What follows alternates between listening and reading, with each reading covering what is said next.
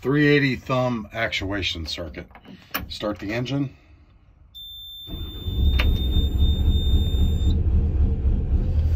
Pilot control lever up position for hydraulics active.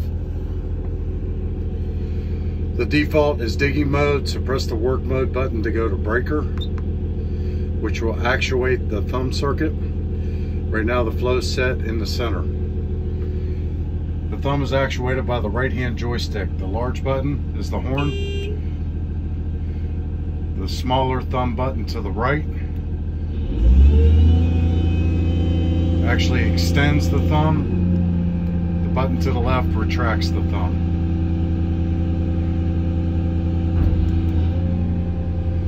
Press the button to the right to extend the cylinder. Press the button to the left to retract the cylinder. The cylinder is going to drift a small amount because the port relief is set so that the rod does not snap because of overload. Key point to remember is every time you shut the engine off and turn it back on, you have to press the work mode button for the breaker icon to appear to operate the option circuit, which runs the hammer.